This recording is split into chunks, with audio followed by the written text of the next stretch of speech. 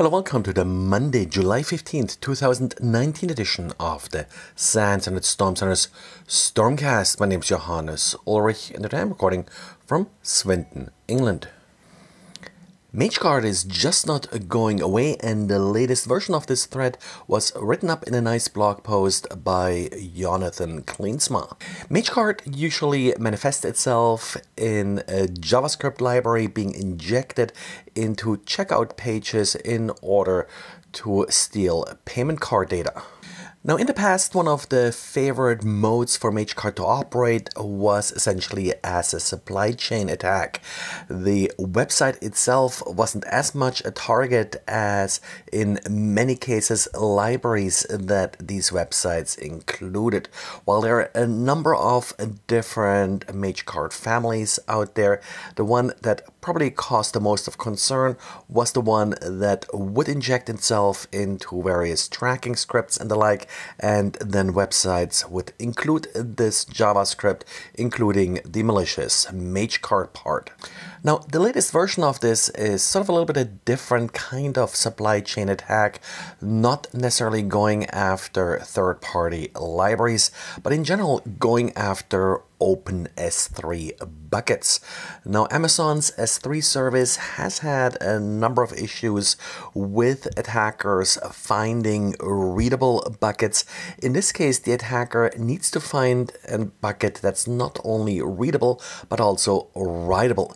And this particular group will then inject this MageCart JavaScript into whatever writable JavaScript file they can find.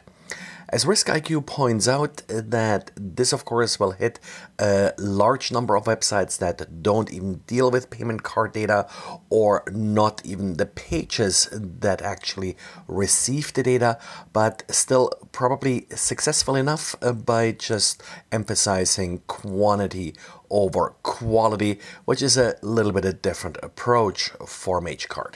Now, I think the countermeasure is rather obvious here. It's bad to have an open writable S3 bucket. Of course, if this S3 bucket does serve JavaScript that is going to be included in a public web page, then yes, readable is okay, but shouldn't be writable. And Atlassian fixed an interesting vulnerability in its Jira product. The vulnerability does allow remote code execution if an SMTP server is configured in Jira and if the contact administrators forum is enabled. If only the SMTP server is enabled, then the attacker will need Jira administrators privileges. So the main problem to look for here is likely this contact administrators form. There is no proof of concept available as far as I have seen. This is described as a template injection vulnerability, so likely some data that a user could submit via the contact administrators form isn't processed quite correctly. Updates have been made available for currently supported versions, but of course older versions all the way back to 4.4 are vulnerable as well.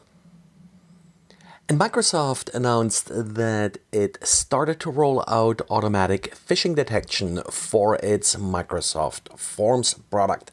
These type of products where a user is able to set up web forms in order to collect data have often been abused for phishing because they do use valid Microsoft URLs and are also HTTPS protected using Microsoft certificates.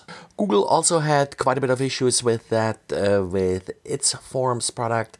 Google's solution so far has mostly been to warn users that this page is a Google form via a message that cannot easily be hidden by an attacker abusing Google Forms. Microsoft has a similar note at the bottom of its own forms, but of course it's easy for a user to overlook this, and I guess that's why Microsoft thinks they need to do more about this particular problem. And the standard defining Bluetooth Low Energy does allow devices to randomize their MAC addresses while they are advertising themselves to nearby devices.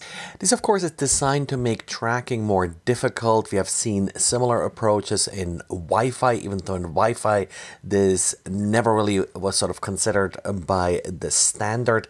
However, turns out that for Bluetooth, according to a paper to be published by a number of researchers from Boston University, even devices with randomized MAC addresses can still be tracked in many cases because the payload they're sending as part of the advertisement is unique and static. This in part required for authentication purposes, so there may not be an easy workaround for this. Well, and this is it for today. As usual, if you like this podcast, please tell your friends or leave a good review with one of the podcast sites.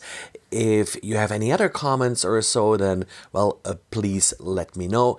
This is it for today. Thanks for listening and talk to you again tomorrow. Bye.